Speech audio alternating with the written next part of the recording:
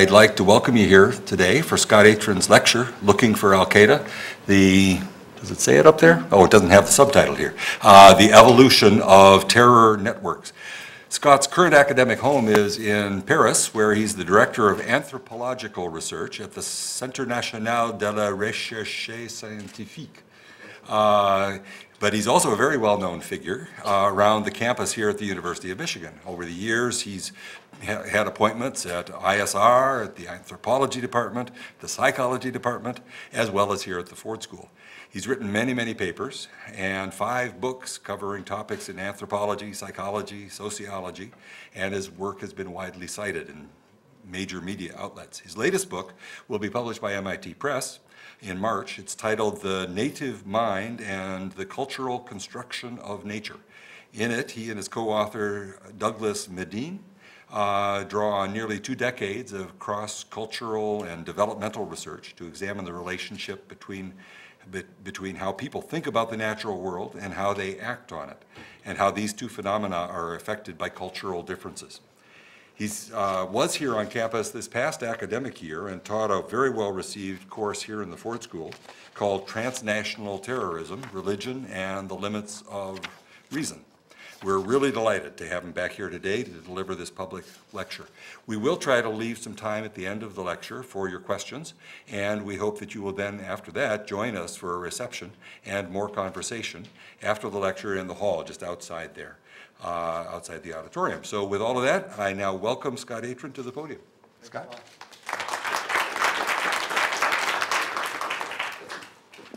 Thanks. Glad to be back here. I'm going to walk a little, so I'm going to move this like this so I can see a little better. Some of these slides I'm going to go through fast because Bob wouldn't let me shorten my presentation because he said we had work to do. So it's a little bit long. And so don't read the slides unless I really stop on them. I'm going to use them sort of as props to keep me going. This is a scene from the Madrid trial, which I attended. Very interesting trial. This will give you a picture of sort of what a group of terrorists look like, right? And there's nothing terribly informative about them. And in fact, these guys are pretty much a bunch of losers. Is Qaeda, or its viral movement, an existential threat to the United States or anybody else? And my answer is not unless we make it so, and we're doing a very good job of making it so. On October 25th, 1962, there was a vote in a nuclear submarine about whether to launch nuclear weapons against the United States.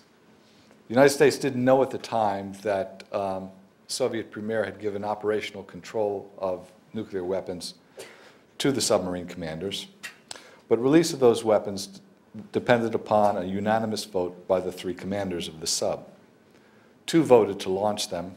1, named Vasily Arkhipov, probably saved the world. He deserves 5 Nobel Prizes. There was an existential threat at the time. There were tens of thousands of nuclear weapons, each one on the average about 10 times more powerful than the one that destroyed Hiroshima, and could have destroyed hundreds of millions of people within 90 minutes. Nothing remotely like that exists today. Nothing in the wildest dreams of these guys could compare to that. However, the reaction of the United States, I consider to be a fairly hysterical one, has led to the growth of this movement around the world to where it has become now on the verge of becoming truly dangerous in places like Pakistan, which does have nuclear weapons. What we're witness to do, excuse me, what we're witness today is a sort of leaderless, decentralized jihad. There are no leaders. There's no command and control. It has the properties of networks, and of course networks are very different from hierarchies. Hierarchies have command and control. They have delegated responsibilities. Networks are flatter, they are looser, they are more flexible. They are also much more liable to be infiltrated and disrupted than our hierarchies. However, like criminal networks, terrorist networks overcome this problem by having very thick personal ties, especially ties based on kinship and friendship, which overcome that. In addition, terrorist networks differ from criminal networks, gangs, drug cartels, by the fact that the people who belong to them are revolutionaries, in the sense that they are committed to something that they're willing to sacrifice for that goes beyond their material interests. You have to ask yourself, why do revolutions win out against much more powerful, resource-rich adversaries?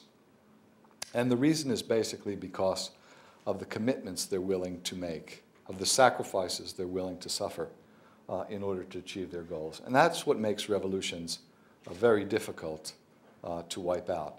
And the jihad is a revolutionary movement. It is part of a massive, transnational, media-driven political awakening that has a fairly simple message. A message that Muslims everywhere are under attack, and that justice in the world can only be brought about by the violent overthrow of the current world order. I'm not going to go into the formal properties of these networks. Let me just give you a little notion of what the jihad is all about. People often conflate Wahhabi, Salafi, jihadi, Arab, Muslims. The jihadis are not Wahhabis in general. The Wahhabi movement is a purist, Salafi-like movement, fundamentalist movement, restricted pretty much to Saudi Arabia, that is devoted to the Saudi regime and has been for quite some time, does not preach the violent overthrow of the government, and does not preach attacks against fellow Muslims, except for Shia. The Salafi movement is a much more general purist movement, similar to fundamentalism in the United States, but it would be wrong to equate the jihadi movement with the Salafi movement in general, just like it would be wrong to equate the Christian identity movement with, say, Christian fundamentalism, or William Pierce and his brand of militant white supremacism with the Christian fundamentalist movement in general. This is a movement which can best be described as the Takfiri movement.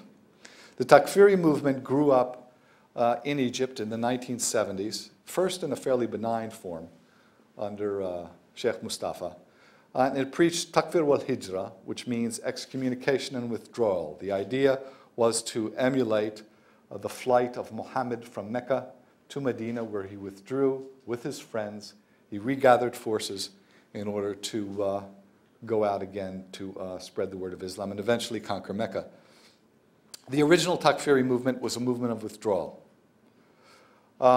It based much of its ideology on the writings of a marginal leader of the Muslim Brotherhood named Sayyid Qutb, who had spent time in the United States.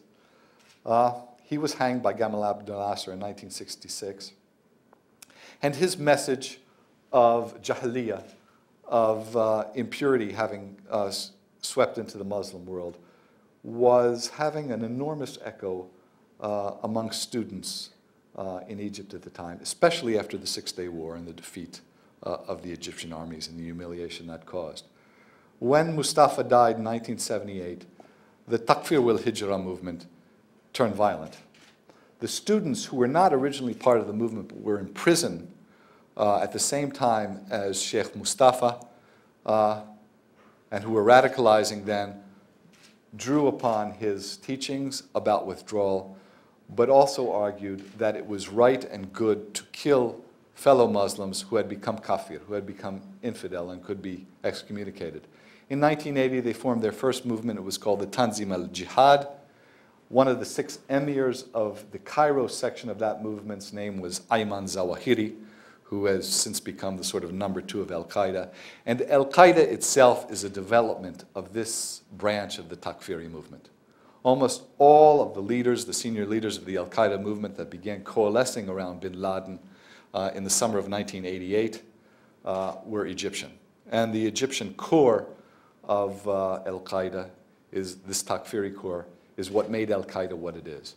The only difference is that under bin Laden's tutelage in the mid-1990s, the focus of the jihad went from attacking apostate governments within the Muslim world to attacking what they thought was the root cause of the continued existence of those governments, which was the far enemy, meaning the United States and its allies. Now, I'm going to give you some stats of the first wave of this movement in al-Qaeda. Our sample is 439 from al-Qaeda, 164 from the Jama'ah Islamiyah, which is an affiliated organization from Southeast Asia, and from a recent sample of Saudi jihadis who were not explicitly parts of al-Qaeda, given to me by the Minister of the Interior of Saudi Arabia. And what we find is al-Qaeda members are older on the average than other members of the jihad. They are also likely to be better educated. They are, the leadership is mostly skilled. The members who actually do the attacks tend to be less skilled. But in any event, they're more skilled than are other members of the jihad. And the plurality among those who are skilled is that of engineer. Engineer is the largest category within the al-Qaeda movement, an occupation followed by medical doctor. In terms of nationality, al-Qaeda itself is an expatriate movement. That is, it's a diaspora movement, like many revolutionary movements, including the Palestinian movement, the IRA, formed initially in the diaspora, not in the countries of origin. The other movements, of course, tend to be much more localized and national. In terms of income, al-Qaeda also has a higher average income than these other movements. And in terms of marital status, most are married. You can chuck the testosterone theory about the virgins, by the way. I mean, no one dies for virgins. That's a sexual fantasy that the West has, our politicians and pundits. But at least within that part of the world, I've never come up, and I interview these guys all the time, never come up with anybody who was remotely interested in dying for virgins. Probably interested in getting away from sex. The new wave of Takfiri terrorism is very different. The new wave, it tends to be much more marginalized in their societies, poor, less educated, and much more likely to be involved with criminal networks. And that's a fairly recent phenomenon. As far as al-Qaeda itself, there used to be about 1,000 members of al-Qaeda, mostly built around this Egyptian core of Takfiris. There are maybe 100 left. That's a reduction by an order of magnitude. Most of them are in Waziristan. There are about a dozen small mobile camps with about 6 people in each one and a trainer, sometimes an assistant trainer. The largest one is a place called Mir Ali in northern Waziristan. Its commander is a guy named Abu Ubaid al-Masri, who was the former al-Qaeda representative for Nuristan. And of course, there were openings in al-Qaeda after the United States attack, and he filled up one of those openings. And he's a really dangerous guy. The only really significant al-Qaeda plot since the bombings in Tunisia in 2002 has been the airplane plot, which is why you have to put your toilet kits in plastic containers. That was a very serious plot. They were going to blow up 20 airliners over the Atlantic. And it came close to fruition. But that's the only one. There are a couple of other smaller ones in places like Copenhagen that have existed. But for the most part, there are very few true al-Qaeda plots. None have been successful since 2002. Most of the al-Qaeda people don't know who the new terrorists are, couldn't communicate with them even if they did know.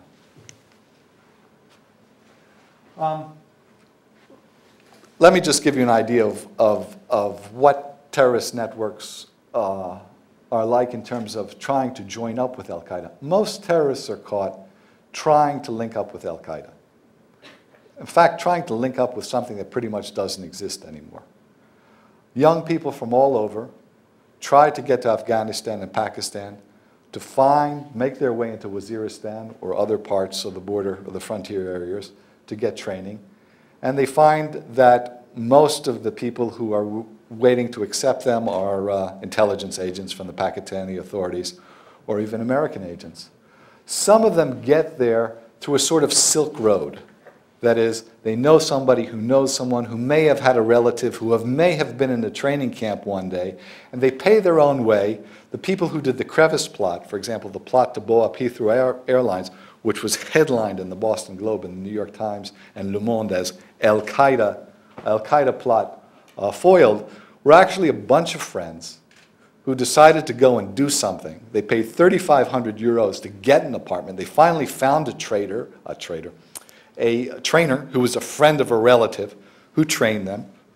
They thought they were going to go to Kashmir, where the action was, and the trainer said, you know, why don't you do something back where you come from?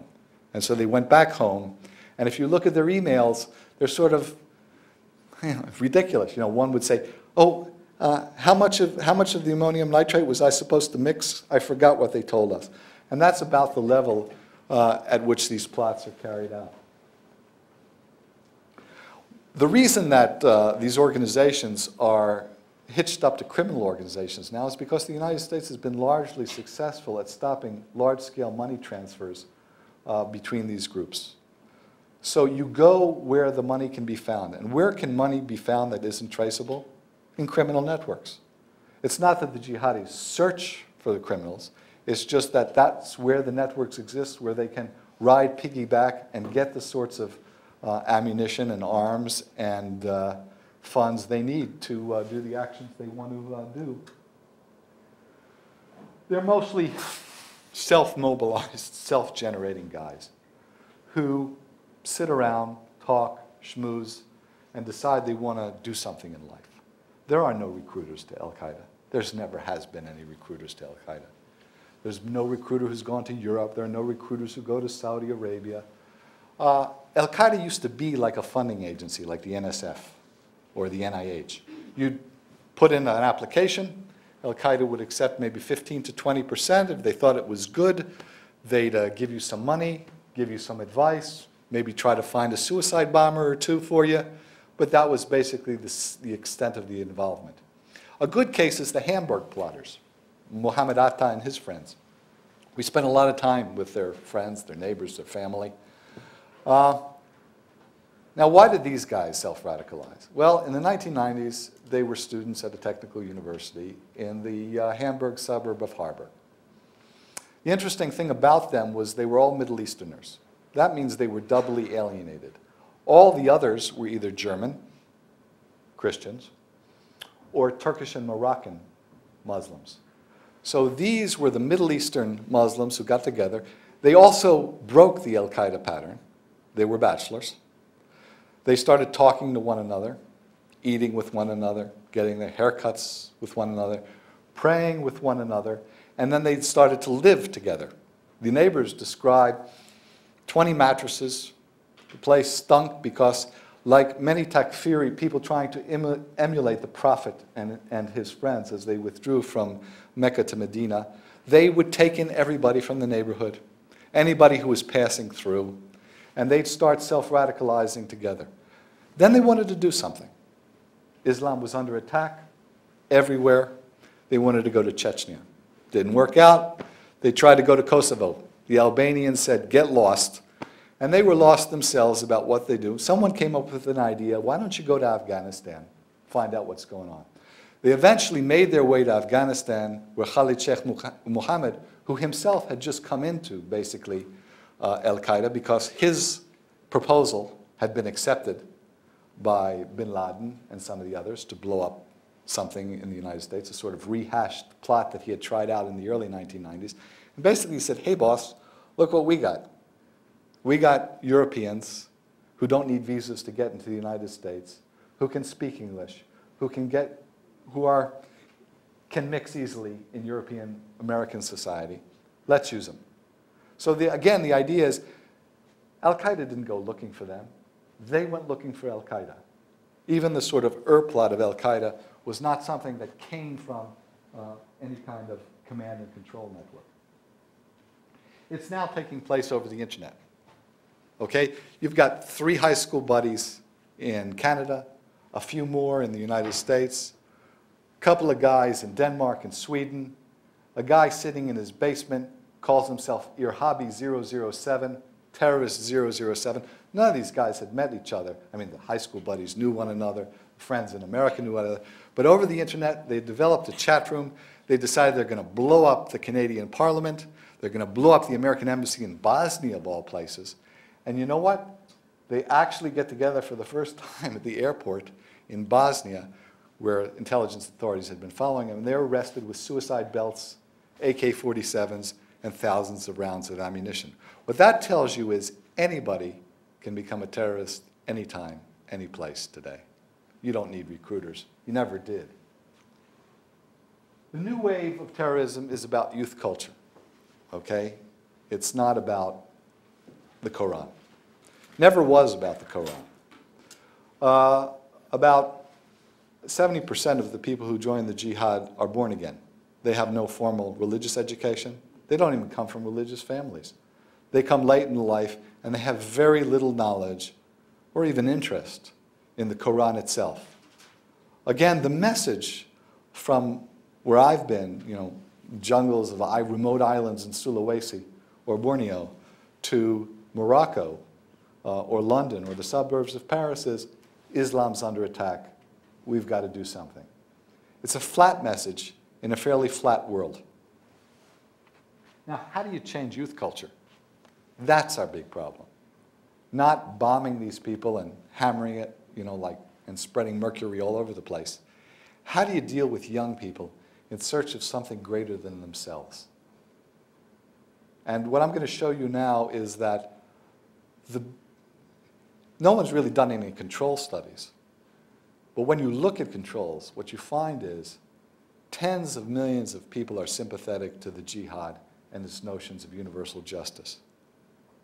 Very few people, 2,400 people in all in Europe, 3,000 in Saudi Arabia, less in other places of the world, have actually committed themselves in some way to violence. It's a very small proportion. And you know what the greatest predictor is of who will commit violence versus who won't? Does anybody have any idea? What? No. The greatest predictor is whether they play soccer together. Whether they play soccer together, whether they're pinball buddies, whether they're bodybuilding buddies, whether they're friends. No one ever does it alone, okay? And as far as violence is concerned, you know, we did studies, so far as I know, the only studies of humiliation, people who are humiliated don't commit violence. They're cowed. People believe they're responding because others they may love or be committed to, they feel are humiliated. But people who are humiliated don't commit violence. We regularly find a negative correlation between that. What about Ted Kaczynski? Ted Kaczynski's a loner. He has nothing. That's what I mean. You were talking about people being violent. Yeah, he's a crackpot loner. Okay. These people have no criminal records to speak of, fairly well educated. Poverty isn't a big factor. They span the normal distribution. There's nothing in their individual psyches that's different from any of us. Okay? It really has nothing to do with individual personality factors. It has to do with the small group dynamics, the patterns of friendship and of kinship and of neighborhood and of common activities which determine who will join the jihad and whether or not they'll make attacks. It's not about hierarchical organization, command and control, recruitment or brainwashing. There's none of that. There's no brainwashing in the jihad. It's about fairly flat and fluid networks of friends, families, neighbors, schoolmates, workmates, soccer buddies, camp buddies, bodybuilding buddies, and pinball buddies, who self-radicalize in groups and go looking for Al-Qaeda. And I'm going to give you some case studies, some of the sort of famous case studies. This notion that there are cells, you know, you hear guys like George Tenet or the president or anyone else talking about sleeper cells. Does anybody have any idea how many sleeper cells there's been in the United States? Okay. There's been exactly one sleeper cell in the history of the United States. And that was Colonel Rudolf Abel, who was sent by the Russians in the 1950s and then exchanged for Francis Gary Powers, who was shot down in a U-2 flight over the Soviet Union. That's it. That's the only sleeper cell that's ever existed. Again, this is pretty much a fantasy. And this notion that there's cells, there's command and control, there's hierarchies, there's bureaus, there's offices, there's the chief of military planning, there's the chief of operations. This is simple bureaucratic mirroring by people who know nothing other than their own bureaucratic lives, who don't see things other than through the lenses of their own lives. You know, I get it from everybody. This is, you know, what the Moroccan police give. I can give you what the Saudis give me, what the Indonesians give me. Basically, bureaucrats interpret the world in terms of bureaucracies, okay, with structures and hierarchies and all this. Has nothing to do with it, which makes it a hard problem to deal with if these are the guys you entrust to deal with the problem.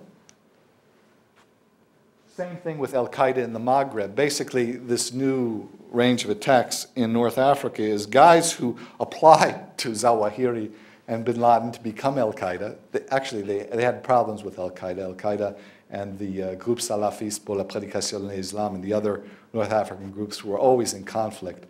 But it's a big logo now. Zarqawi himself, he was a competitor of bin Laden. There was no love lost between them. But it's such a big brand name now, everybody wants to belong to it. So they applied. It took about 6 months for the word to actually get into the frontier regions. And then, you know, bin Laden Zawahiri said, okay, call yourselves Al-Qaeda. And all of a sudden there's Al-Qaeda in the Maghreb. They do a suicide attack for the first time, and the headlines across the world is Al-Qaeda in North Africa. But again, basically, they've got the consent of somebody to use a brand name. Same with Europe. Let me just go through a couple of examples. One is the Jamaat Islamiyah. This is a very interesting organization. It's an outgrowth of an Islamic revolutionary nationalist movement that first emerged in the 1930s in Indonesia, helped lead Indonesia to independence against the Dutch, fought the Japanese. The leader of it was executed by Sukarno, and a militant brand grew up during the 1970s, founded by two clerics whose ancestors were from the Hadramat. That's the same area where bin Laden's father came from. The Hadramatis have been in that part of the world for 400 or 500 years. There's a huge network of kinship relations and commercial relations among Arab seafarers that have been in that part of the world for hundreds of years. And Al-Qaeda and the Al-Qaeda movement is parasitic on those pre-existing relationships. Well, within this movement, there was a split between the so-called Sufis, and this goes back to the Hadramat, back 400 or 500 years, and those who wanted a Salafi version of the Darul Islam. That is, no music, no mysticism, no metaphorical interpretations of God. Very similar to the splits between the iconoclasts and the Catholics in the 9th and 10th century in Western Europe.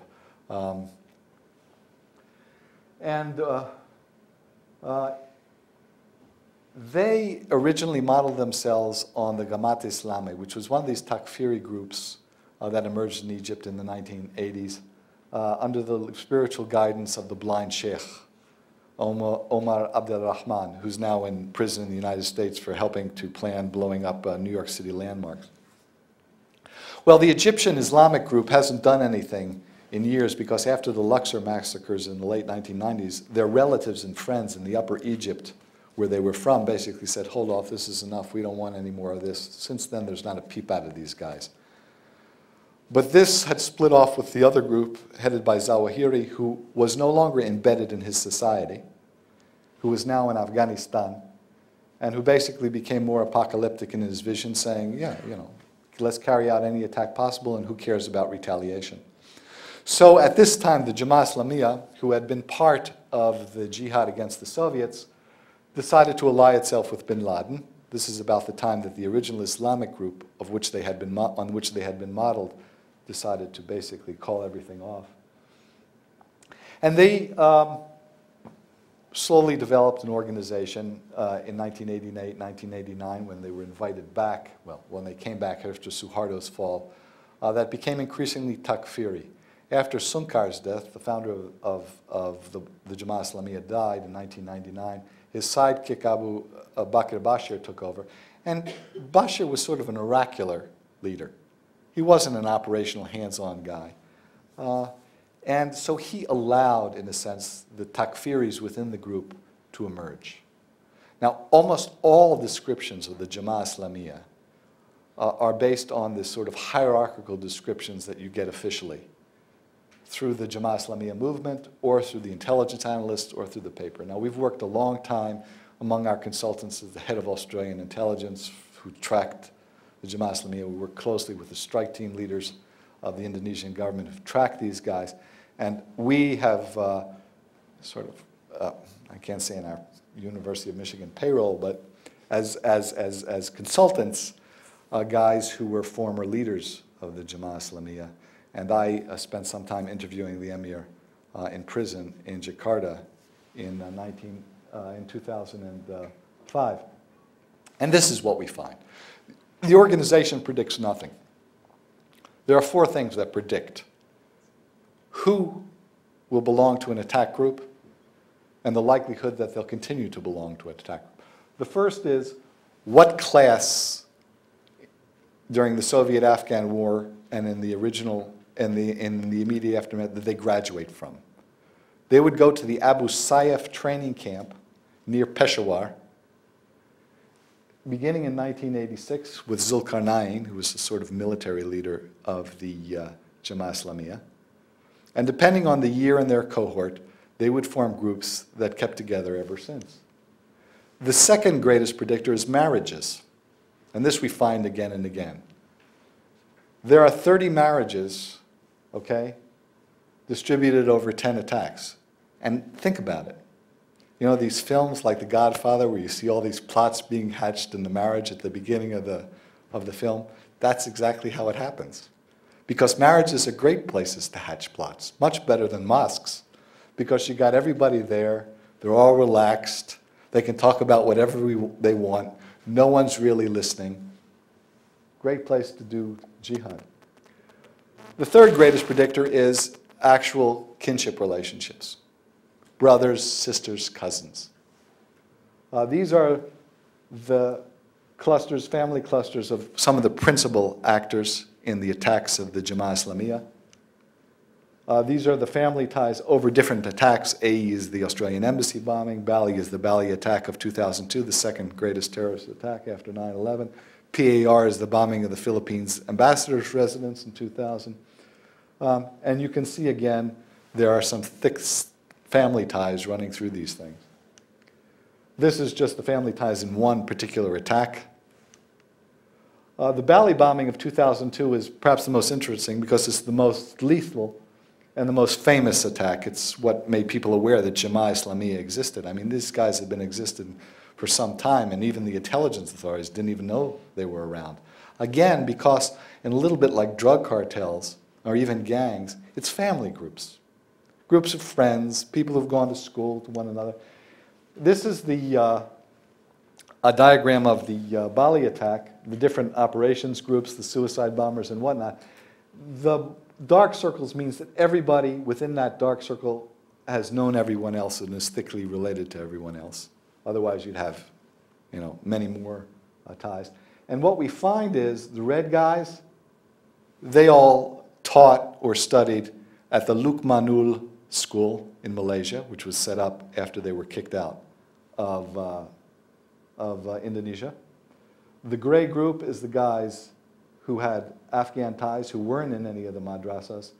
The Al-Mukmin ties, the yellow guys, is another madrasa founded by the father of 3 of the Bali plotters. The Al-Mukmin ties, that's the original madrasa founded by Abu Bakr Bashir. 17 of the 27 Bali bomb plotters went to the same schools. Now, you look at this and you say, like our Secretary of State and our Secretary of Defense, former Secretary of Defense, that means madrasas are dangerous. No, it does not mean madrasas are dangerous. There are tens of thousands of madrasas. We're talking about 3 that are responsible for all the attacks. It's a little bit like saying, you had Columbine, you had Virginia Tech, let's close down the American high schools and universities. Now, this is a very small group that are responsible for these kinds of actions. This is a study we did. So far as I know, the only study ever done of madrasas themselves. We did a comparative study of madrasas, and we find that the ones associated with Jama'a Islamiyya really are different. Okay? So here's a typical example we try to use. When we do surveys, we do them as experimental designs. We don't do attitude surveys. So we ask questions they've never heard of before, and they have to form inferences and responses on the spot. So one of the questions we ask, for example, if a child who is born of Jewish Zionists is raised since birth by Jama'a Islamiyya, will it grow up to be Jama'a Islamiyya or Jewish Zionist? Now, when we ask this to people in the Christian identity movement, for example, we get terribly racist, essentialist responses. A Jew is a Jew is a Jew, a Zionist is a Zionist is a Zionist, that's the way God made them. It doesn't matter who raises them. These guys are different. Most Muslim groups, including, for example, the Hamas or the Hezbollah, or even most Al-Qaeda will say, no, he'll grow up to be a Muslim. In fact, an Al-Qaeda Muslim if he's raised by Al-Qaeda, which is the right way. This is one of the few groups that doesn't believe that. So there are some startling differences. These are just diagrams of what the school connections are between the guys in the classes when they went to high school. Another set of connections, school connections between the major attack leaders. Again, they crisscross the organizational structure in every which way. Again, more school connections. And now I'd like to go over to the Madrid attack. The Madrid bombing by a bunch of radical students and hangers-on, drug traffickers, small-time dealers in stolen goods, and other sorts of petty criminals, improbably succeeded precisely because it was most improbable. There was no ingenious cell structure, no hierarchy, no recruitment, no brainwashing, no coherent organization, no links to Al-Qaeda, yet this half-baked plot, concocted in a few months, with a target suggested over the internet, was the proximate cause of regime change in a democratic society. So, that's an interesting problem. How could so few cause such havoc? Not only so few, but basically a few nincompoops. These were mostly losers who got incredibly lucky. Most of these guys are caught. These guys made it. Some of them were fairly smart. But the plot itself, when we go through it, is so improbable, so unlikely, where most of the people didn't have any idea what the other guys were doing, and it worked precisely because of that. The police were informed of what was going on with every part of the plot since its inception and before. Yet they were never able to put it together. So what we have back in the early 1990s, we have up here a group of small-time Spanish criminal losers. They go to jail because they're selling dynamite to fishermen to blow up fish, which is illegal. They're stealing dynamite from the dynamite mine where they work, Las Conchitas. This woman, Carmen Turo, she's the sister of this guy, Antonio Turo, who is the cellmate of this guy, Trasores, Emilio Trasores, and she will eventually marry Trasores. They also happen to be cousins to begin with. You got a bunch of Salafis who are actually frustrated Muslim brothers who fled Syria after Hafez al-Assad in the late 1980s cracked down on the Muslim Brotherhood in Syria. And they fled as refugees to Spain. They were indicted for involvement in the 9/11 plot by Baltazar Garzón, but they were, since their conviction was since overturned by the Spanish Supreme Court, basically had nothing to do with it.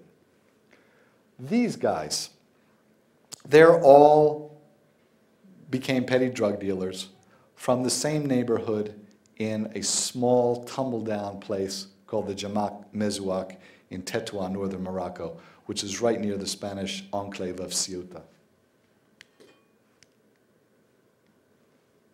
Nothing changes here. Now, some Moroccan students and one Tunisian, an economics student who got a scholarship to study for a PhD, an honors student, hook up after mosque with some of the Salafis that had come from Damascus. These guys are three brothers from Tetuan, all drug addicts. This guy, he's a sort of little Napoleon. It's more like James Cagney in Public Enemy. I mean, a tough little guy who you don't mess around with. But he's also a drug addict. He meets a girl, Rosa, a Spanish girl on a park bench, who's a crack addict in 1992. She's 13 years old. He's very ugly, and she says, basically, I don't want to talk to anyone as ugly as you are. But he sticks around anyway, and eventually she becomes his girl. She becomes pregnant, and while she's 5 months pregnant, he decides he's going to kick his heroin habit. He does it by turning to religion.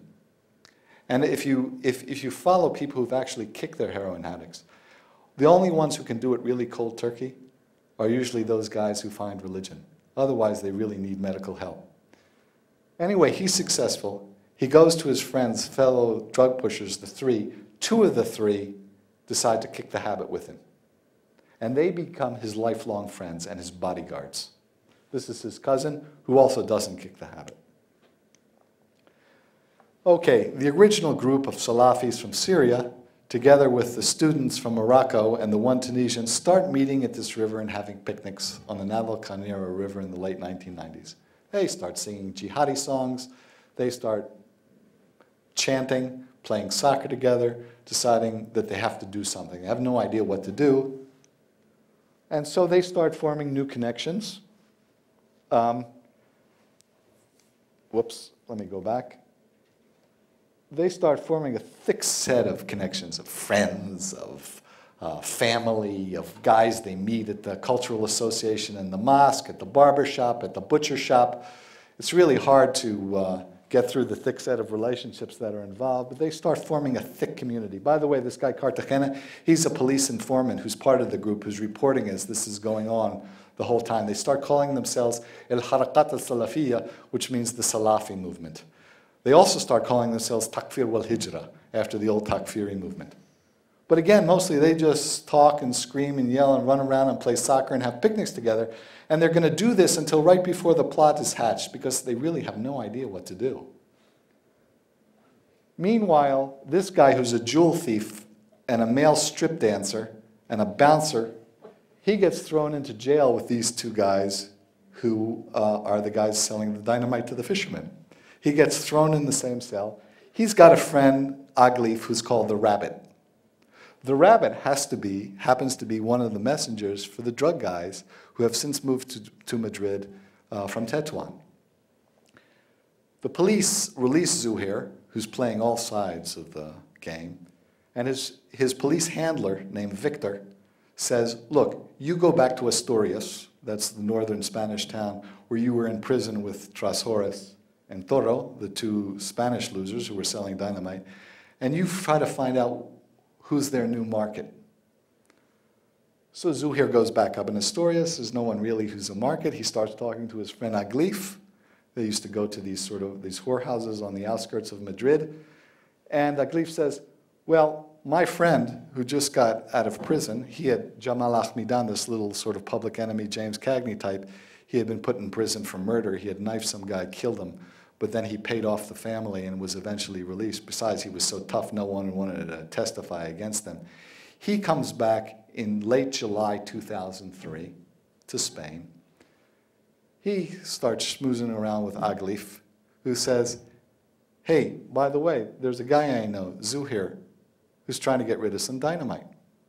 Now, meanwhile, Ahmidan has become thoroughly radicalized in prison. He wants to go to Palestine to kill Jews. Then they try to get him to be involved in the Sufi movement, yeah. They try to get him to be involved in the Sufi movement. He says, that ain't violent enough for me. And he wants to become a Salafi, Takfiri. He's moping around for a month or two, and eventually he meets up with the Tunisian, Serhan. Where are you, Serhan? You're up here somewhere. There you are. Who becomes a sort of substitute radical preacher in the mosque. He's left his economics scholarship. He's become increasingly radicalized with his friends, especially in soccer. He's expelled from the mosque. He has nothing to do, by the way. These groups of students have nothing to do with the drug pushers. This is where they push the drugs in the same neighborhood of Lava PS. But the interesting thing is, it's all the same neighborhood. Whoops. So this is where they push drugs. This is the restaurant all these guys would eat at, called the Alhambra restaurant, where they eat sandwiches. I like that. They'd all play soccer in front of the Ulad Aksha's house in Villa Verde. Those were the two guys who kicked the habit with the little Napoleon guy. But here's the most amazing thing. 5 of the 7 guys, so they do this plot. The plot is hatched from October to December. They still don't know what they're doing, right? But Jamal, this sort of hands-on guy, this drug dealer, who's actually killed people, and who actually goes up in the middle of the plot to blow away 2 guys in Bilbao for not giving them the drug money, because he needed the drug money in order to buy the explosives for the jihad. 5 of those 7 guys who blew themselves up were the drug guys who had found religion and who only got into the plot a few months before it was hatched. The plot itself, by the way, they concocted it finally when they downloaded something on the internet from the Zarqawi website, which said, why don't you blow up something in Spain before the elections? And finally, they found something to do. The students who had been yelling for 3 years, 4 years about something to do, finally found a little guy who was willing to get the dynamite to them and actually do something. And the interesting thing is, 5 of the 7 guys who blew themselves up all came from one neighborhood. 2 were brothers, all linked to that friend Jamal Ahmidan, that little Napoleon guy. A guy named Kunja, who was known as the first Afghan in the neighborhood because he put on this Afghan smock, this hat, and started preaching takfiri. And a candy salesman, a gay candy salesman named Rifat. These were the guys who blew themselves up when the police captured them, cornered them in Madrid. Now, Kunja's cousin was married to a guy named Hamza, and these guys, all in 2006 and 2007, went to Iraq to blow themselves up. They all came from this neighborhood, within 400 square meters, grew up as kids together, went to this elementary school called the Abdul Karim Khattabi Elementary School, and we're all in the same class since first grade. This is the kids coming out of the school. This is the kids going to the school. Now, Kunja preached in this mosque, but again, it's not in the mosque. We thought it was in the mosque. You know, there was an article in the Washington Post when we first gave this information, which said, you know, there are Al-Qaeda recruiters. Al-Qaeda, you know, I'm looking for the Al-Qaeda recruiter. All I see is the donkey. And we find out most of the stuff is going on in the Chicago Cafe. You know, that's because that's where things happen. You know, people watch Al Jazeera and they get super hyped. I mean, I don't know if you've ever watched Al Jazeera News. You get 15 minutes of Iraq. It's not like watching CNN or Fox. You see fathers running through the streets of Baghdad with the brains of their children falling out. You get 5 minutes of Palestine, pretty gruesome images as well, and 1 minute for the rest of the world. It's a little bit like Fox in reverse, right? This is the scene right below the mosque where they play soccer and jihad. They were all soccer buddies, and they all went as soccer buddies to Iraq. Then I went to Ceuta, which is the nearby Spanish enclave, and I was asking the kids, you know, I'm trying to figure out, you know, why do these guys do it? How do they get involved? So I say to them, you know, who are your heroes? So they say to me, okay, first hero, this is about 50, a sample of about 50. First hero is Ronaldinho. Okay, he's the Brazilian soccer star from the Barca team. Everybody's either a Barca soccer fan or a Madrid soccer fan. In fact, there are 2 cafes in this plaza, one right there, which is the Madrid cafe for the Madrid guys and the other for the Barca guys, but they're both showing Al Jazeera all the time. The Terminator is number 2, but they have no idea that he's related to the present governor of California. And number 3 is Osama bin Laden. So why do they do it and people in our society not? Well, Muslims in our society buy into the American dream. Okay? The demographics on Muslims in the United States society exactly mirror the average of the United States society. Muslims in Europe, in Spain, for example, are 19 times more likely to be poor, marginal, And it goes more or less in the same fashion for the rest of Western Europe. We find, for example, there is no radicalization. Despite the hype you get in Congress, and I've testified in front of God knows how many organizations and committees and whatnot, there have only been really 2 cases of radicalization in a prison population of 2.3 million. I mean, that's not a lot, okay? But 60 to 70% of the Muslims, of European prison populations are Muslim. Very much like African Americans in the United States, and for very much the same reasons. So there are no reasons, in a sense, social reasons, for Muslims to become radicalized in the United States. The problem of radicalization in prisons in the United States is basically among Afro-Americans, not Muslims who originated from foreign sources.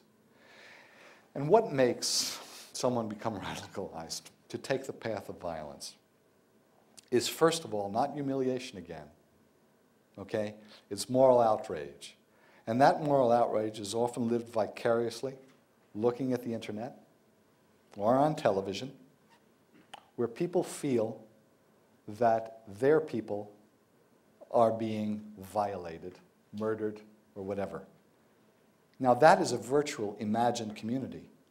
Why should someone who lives in the jungles of Sulawesi, this remote island where anthropologists like myself would dream about going a generation ago because they were cannibals 3 generations ago, and people in Morocco or Spain dream about the same thing when they've never been out of their villages? That's only possible, again, because of this sort of massive media-driven transnational awakening. And it's creating a virtual community. That virtual community, that media-driven virtual community, is being created to a large extent as well by the actions of the United States. I'm not going to go into that. Everybody knows the story. All I can report to you is that the greatest heroic thing any of these young people can do is say, go to Iraq and fight American soldiers. They dream of it. They've never been out of Borneo or Sumatra. They dream of fighting Americans in Iraq. I'm not going to go through any of this. I will go towards the end about what not to do. You know, I have many prescriptions about what not to do, like spend millions of dollars to study the Quran or make predictive models and widgets. I mean, look at these guys. You know, you're going to predict this male strip dancer is the key link between the losers in the Spanish prison and these drug guys and these students who couldn't get it together. Come on. You're never going to get that with scale-free modeling or scale-more modeling or God knows what. But how do you deal with it? Well, this moral outrage becomes effective only if it personally resonates with you, okay? It doesn't personally resonate with Muslims in the United States. There's just nothing to resonate with. It does resonate with people in Europe, in North Africa, and in the Middle East. If police, for example, are particularly hostile, then although you don't experience the violence of occupation or invasion or anything else, you start empathizing with it. And that's what we find again and again. We find the most successful people at stopping the jihad are people who treat it as a public health problem, as not a criminal problem. The way the Saudis, the way the Turks, the way the Indonesians have virtually stopped Salafi attacks is basically go to the families, the friends, the relatives, the neighborhood, and say, look, we don't want a problem. What can we do so that people don't take the path of violence? They give gifts in Ramadan, they find jobs, they talk to the families. Now, oh, this is being filmed. One senior law enforcement agent who was a witness to testimony by these various heads of intelligence said, can you see me with Timothy McVeigh? I mean, one of these guys, the head of one of these intelligence, was actually hugging a mass suicide bomber who had been released because he was much more effective at getting others to turn than if he had stayed in prison and been hung or shot. So he's out hugging this suicide bomber, and this senior American law enforcement agent says, can you imagine me hugging Timothy McVeigh? I'd be hanging my balls from the dome of Congress. So it is very hard for law enforcement in the United States to go into this mindset because of our laws. But I want to tell you, it is very successful. There hasn't been a single Salafi incident in Turkey, for example, since the Istanbul bombings, and in Indonesia since 2005. So how do we deal with it? And this is sort of conclusion. Well, of course, we have to deal with problems of social alienation in these societies. But more important, think of things like the Boy Scouts, high school football. You know, where did that come from? Why did it work? It worked because we were an immigrant society and we had to integrate people in our social structure, in our social network. And it was largely successful. You know, I had, as I said to Bob the other, you know, I had also been one of the first ones, you know, back in the late 1960s. First one to vote against ROTC, fraternities, college football, you know, kicking around a pigskin and making a big deal of it. But now I really see what that does. It binds people in a sort of communitas like no other thing. And that's what happens with these friends. And that's the only way to get them, I think, away from the kinds of, given that their structure is basically one of family and friends. 70% of the people who join the jihad do it through their friends, 20% through their family. Their friends become their families because the sisters start cooking for them and they start marrying the sisters of one another. Less than 10% come from any schools, and that's only in 2 countries, Pakistan and in Indonesia. Provide for alternative dreams and heroes, because that's what youth can connect into. Look at the new comic book series called The Muslim 99 Superheroes. This is going great guns in Indonesia, in Qatar, and Kuwait, even in Iraq. Kids are buying this up, eating this up like kids in our society used to eat up Marvel Comics, Superman and Batman and Truth, Justice and the American Way. And it's making headway. That's going to have a lot more effect than getting the imams to preach moderation. Dreams and heroes mobilized in the fight for faith and friends, causes and camaraderie, perhaps more than industry and power, give impetus to lives and civilizations. Faith and friendship, this is my punchline.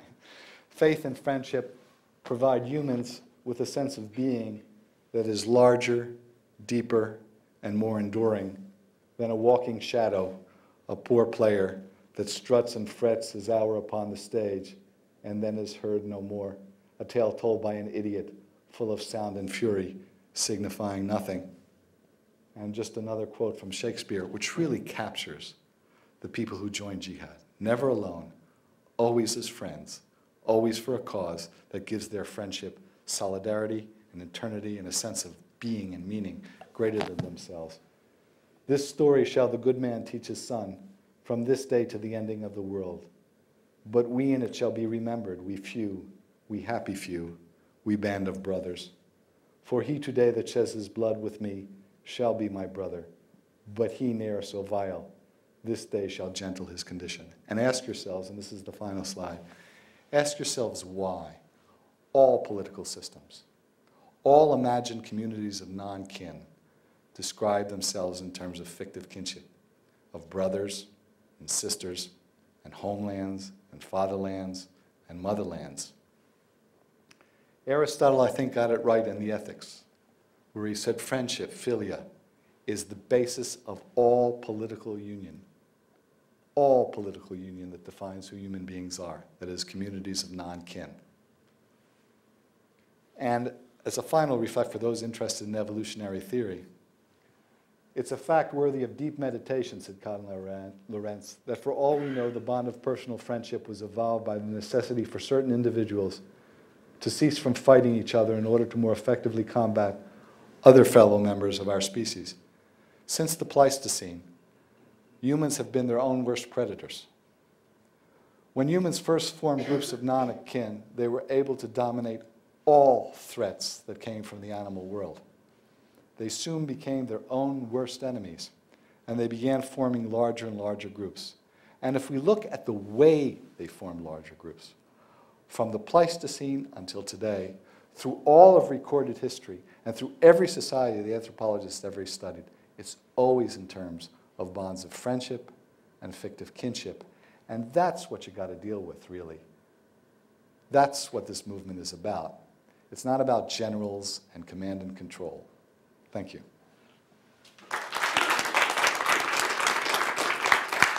And thank you. Thank you very much.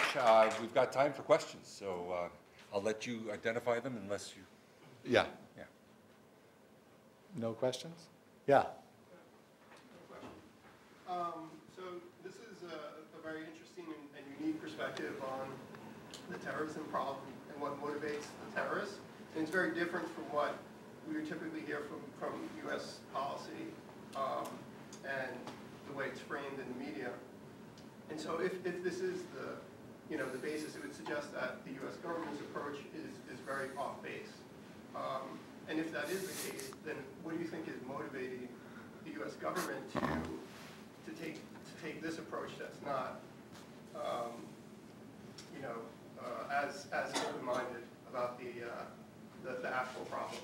Okay, the question is, this is a very different approach from the approach we usually hear from policymakers in the United States. And if this is truly the case, why is it that the United States government leaders pursue the policies they do, which don't seem to have much relevance to this particular set of phenomena? Now that's a complex, the answer is fairly complex. For one thing, on a very superficial level, I've talked about bureaucratic mirroring. It's stunning that no one actually does field work with these guys. No one talks to them. If you look at the books written, any of them, Dying to Win, or the latest book by Alan Kruger out of Princeton University on the economic causes of terrorism, they're very smart people. But none of them have ever met a terrorist, ever seen where they live, ever talked to them, ever eaten with them, and they really have no idea who these people are. Why people, and they're normal people who do the things they do. That's one problem. The second problem is this idea of bureaucratic mirroring. The guys who do the analysis of intelligence aren't the case officers. They're just out of school like you. There are reasons, structural reasons, why the field officers never do analysis. But they just mirror their bureaucracies, and they can't interpret the world in any other way. They have no references to do it. But third and most important,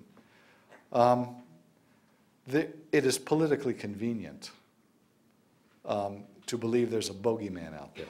I mean, nothing mobilizes society and political passions like an enemy you can put your teeth into.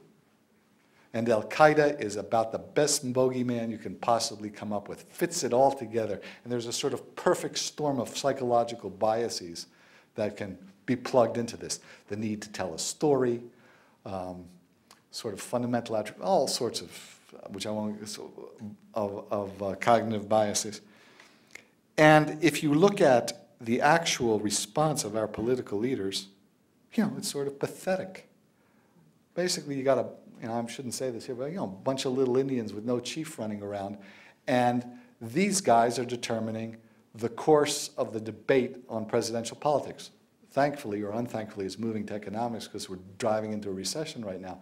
But it still dominates to a large extent, and literally, at least in the beginning of the campaign, not only here, but in the countries of Western Europe, it's run on the basis of how you're going to respond to this particular threat without any knowledge of what the threat is or care. Let me tell you, we've talked to some of the candidates and their staffs and things like that, suggesting that things like, war on terror, this is ridiculous. I said, no, we can't put that phrase aside. The public understands that. And there was a debate, actually, in the administration in the first couple of days about whether this was supposed to be a war on terror or a crime against humanity. Think of how it would have played out if it was declared a crime against humanity.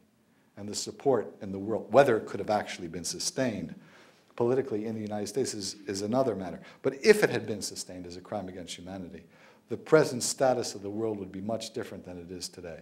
So it is a political issue. And the careers of our major politicians and political parties and affiliations depend upon how it's treated. And how are you going to describe it? You're going to describe this as a bunch of guys running around the place, opening up with opportunities, getting involved here and there and maybe succeeding. No, you've got to make it something profound and strong and deep. And by so doing, by the way, and this is a peculiarity of human categorization versus, say, categorization of natural kinds. When people categorize human kinds, whether they be people or political processes, there's a looping effect. No matter how arbitrary and false it is to begin with, once you make that category the frame, you force, in a sense, history and behavior into that frame. Okay? I'll give you just another example.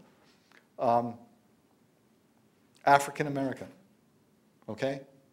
Or that was once called Negro, that there was supposed to be some race. I remember a friend of mine who was supposed to pick up some guy from New Guinea because his skin was dark and he was dark. And this was a French intellectual leader, Salt, who said, well, you're black and he's black. Well, biologically, that's a crazy notion. But the fact that the Western world treated those people as the same, even though they were as distant as you could possibly be in human evolution since 50,000 years, made that category real, however false it was. And that's a property of humankind, and we do it all the time. And I'm afraid Al-Qaeda has become one of those things. It has created its own reality, its own reactions in the world. It's now become a logo that carries essential properties. It's being transformed all the time because it never fits reality quite nicely. And we're witness to the spread of this viral ideology because of this category creation. Yes? A couple of years ago, Charles Tilly was lecturing here in Michigan. Yes. And he was asked, he was talking about networks, and he was asked what does he think about terrorism. He said, you know what, terrorism is not a network. It is a strategy usually used by government, but sometimes used by private people too. You seem to suggest that sort of forming networks generate terror. Mm. Isn't sort of some independent networks that form sort of around radicalization to terror? Or is it some like larger, I don't know, maybe Muslim radicalism network that sometimes in some small chunks can sort of manifest it this way? I'm not sure if I understand your question right. So Charles Tilly came here and said, terrorism is a strategy. Terrorism is a So strategy, not network. And are you asking me if I consider these networks to generate terrorism?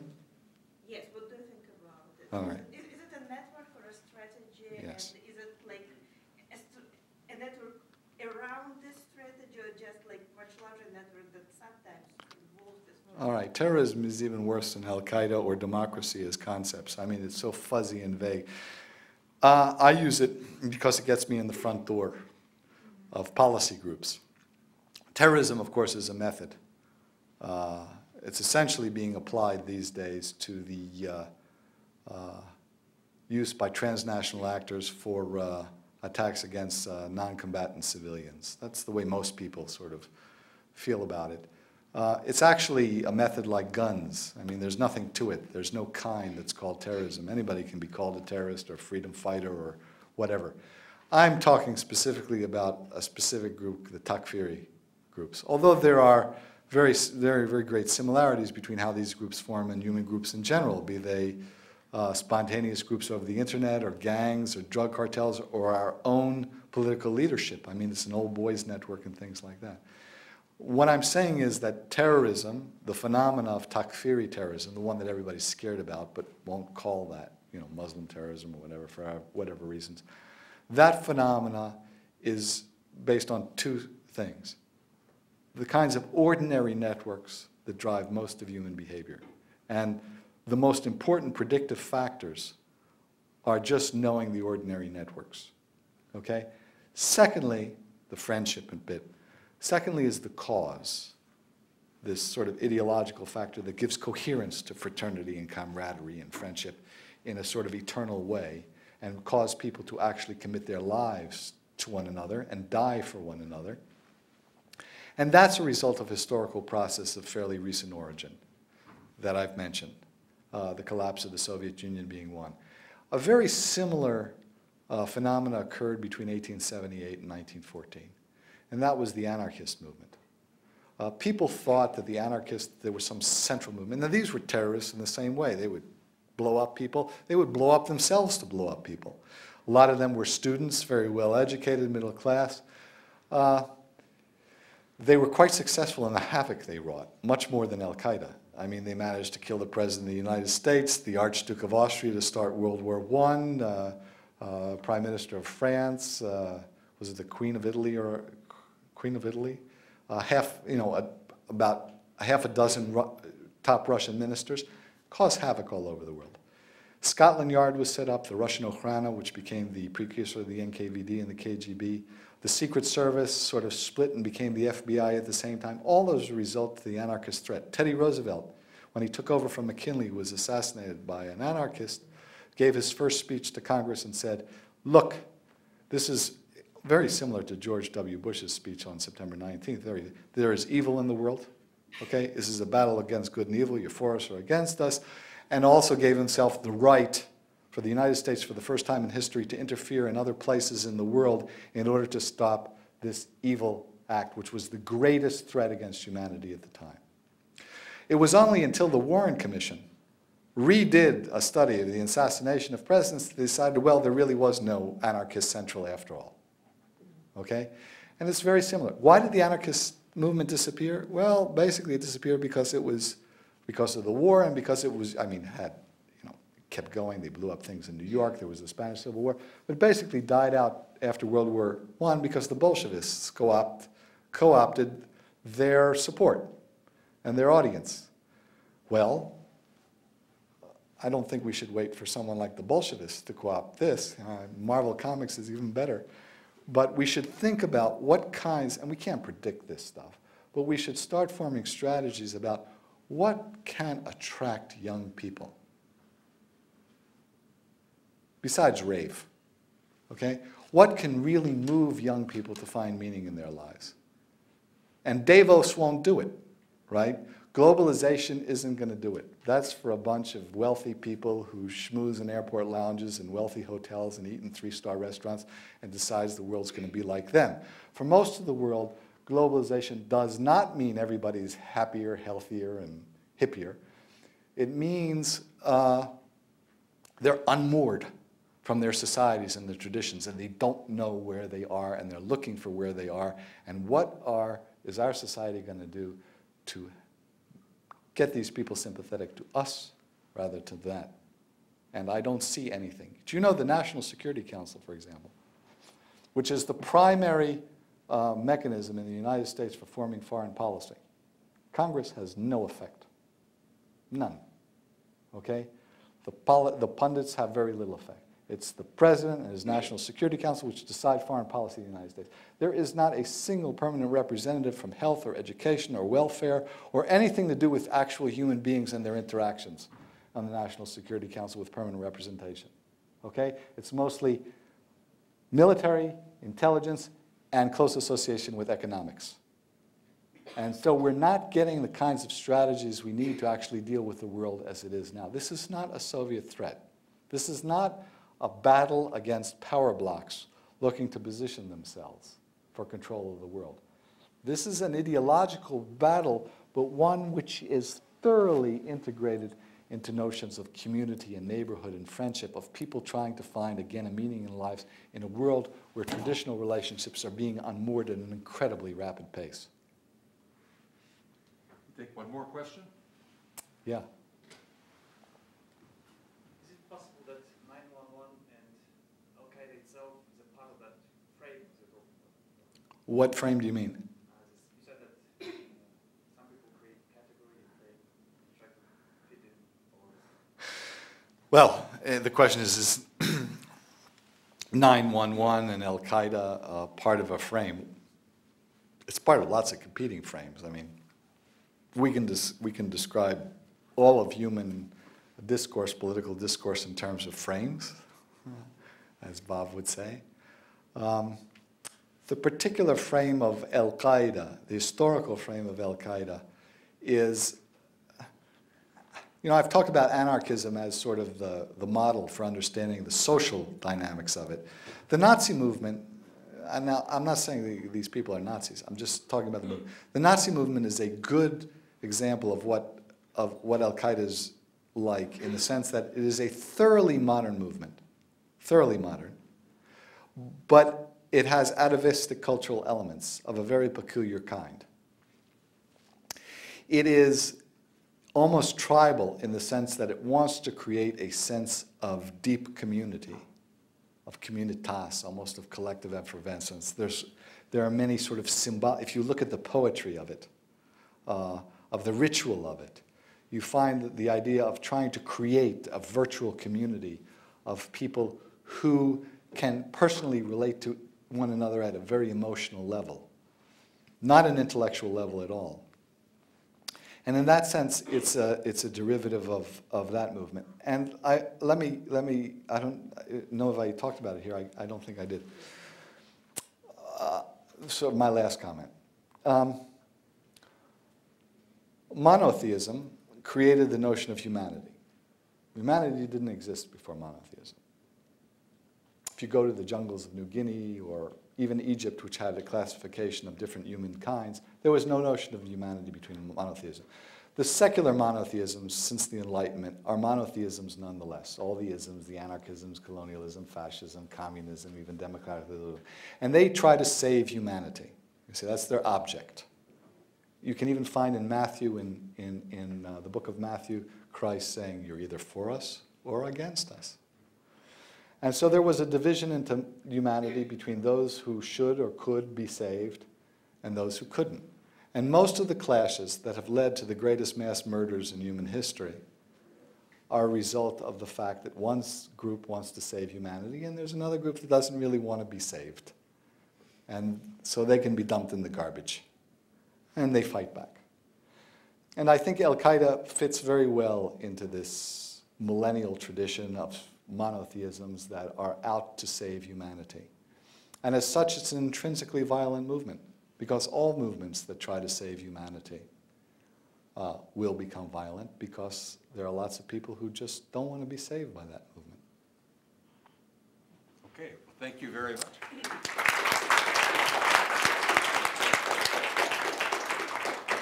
That was wonderful, and now we've got food and drink out in the hallway, and we can continue the conversation out there. Thank you very much.